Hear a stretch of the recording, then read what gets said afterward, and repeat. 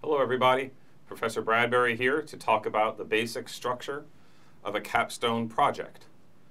By this point in the program, you have looked at dozens of academic research articles. You've probably only looked at them because the topic was of interest to you and what they found was helpful to you as you did a paper or a project in one of your classes.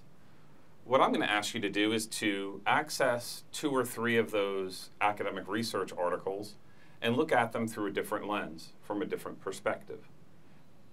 Take a look at those articles that you're familiar with, that you liked, that you thought were interesting or informative, but this time look at them for how did the researcher lay out the actual paper?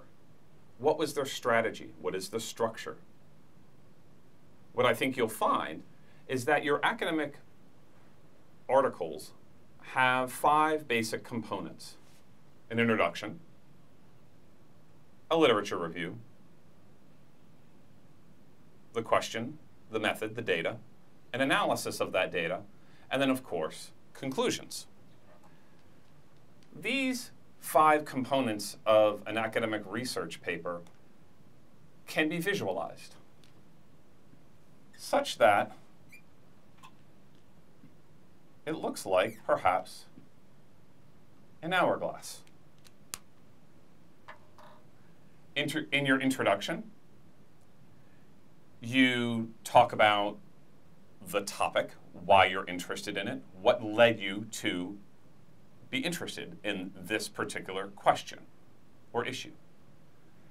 The introduction section to your capstone paper should culminate in your research question. Maybe not verbatim of how you'll state it later in the paper, but gives some sense to the reader of what this paper is going to be about and why is it interesting.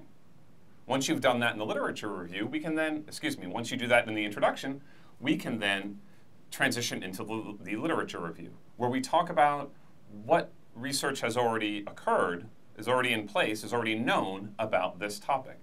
As you move through the literature review, your discussion should narrow, where you go from a generalized introduction to the topic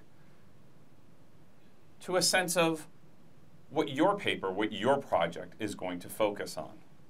This culminates in an articulation of your research question, your hypotheses, the methodology you're going to use to investigate those questions and hypotheses, and the data that you're going to use in your study.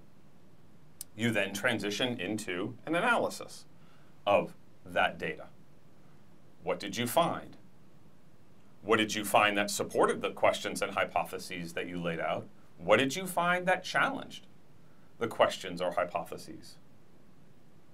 What questions remain unclear? Every project has its limitations, so what are those?